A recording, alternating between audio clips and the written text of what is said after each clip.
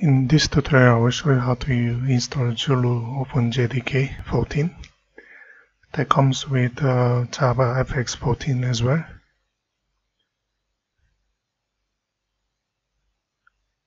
So this is a free build of OpenJDK. I'm using Windows 64. JDK with JavaFX. So we have a 14.0.2.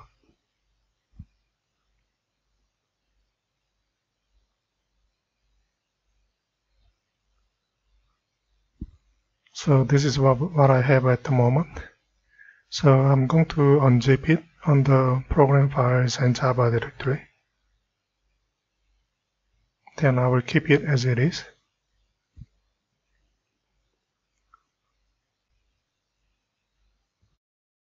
So if you look at inside JMod, you should be able to see JavaFX models.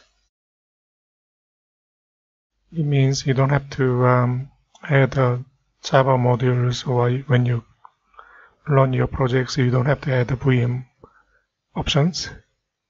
So it makes it a lot more simpler when you do JavaFX development. So now let's look at NetBeans 12.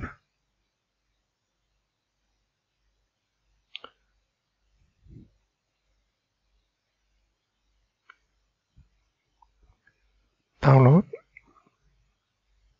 I'm going to install 12.0 on Windows 64.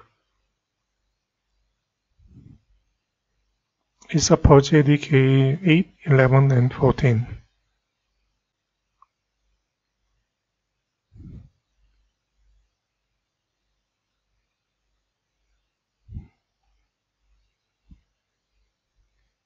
Okay, download.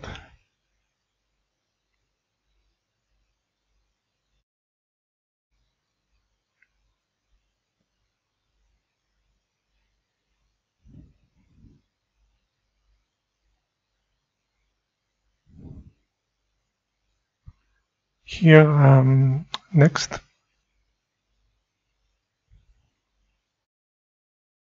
So that's the one, JDK 14. So I'm using Zulu OpenJDK.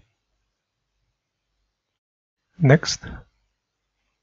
And this is pretty new, so I don't have to check update.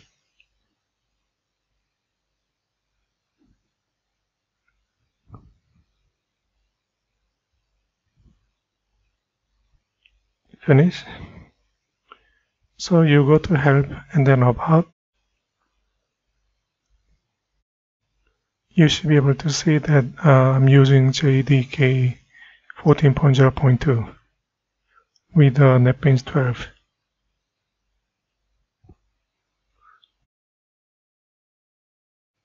New projects, JavaFX, FXML application. Normally when you select 11 or 14, you have a warning. This one, it doesn't show you any warnings, which is good. Let me add a package. Let me show you quickly how we can develop JavaFX application project.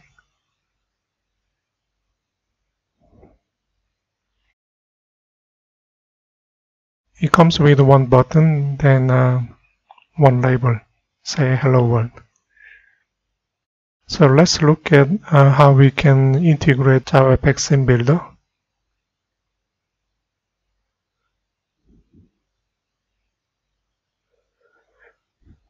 Because SceneBuilder will help us to speed up graphic user interface development, because we can simply drag and drop many components so that we can speed up.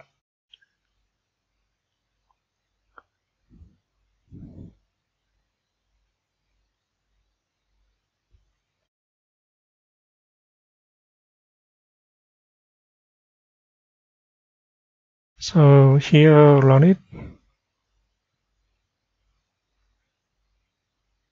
Install. Finish. Go back to NetBeans, Tools, Options, JavaFX. That's what I have for old version 8. So let's change.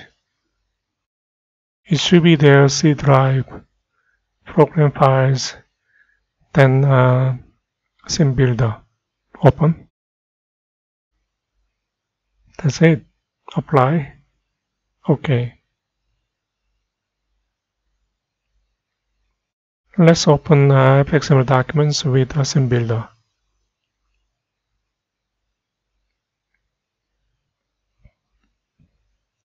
With the SceneBuilder here, we have 11.0. Okay.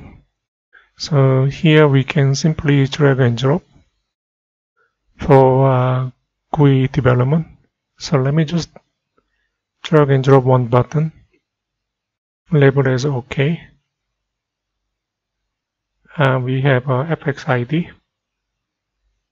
that works as an object name. And then here event handler, say handle. Basically saying when you click the buttons, it will react or trigger actions. Save it. Make controller so that you can update your code. So label.setText. So when you click OK button, this message will appear on your label.